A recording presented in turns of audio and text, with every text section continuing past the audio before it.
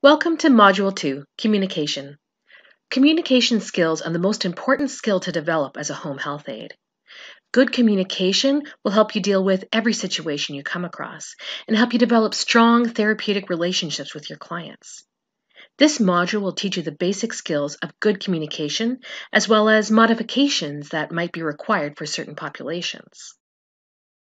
After completing this module, you should be able to define communication, compare verbal and nonverbal communication, describe active listening, describe how to communicate with people of different cultures, identify barriers to communication, identify what good communication looks like, describe how to communicate with the healthcare team, describe how to communicate with the cognitively impaired, and describe how to communicate with older adults.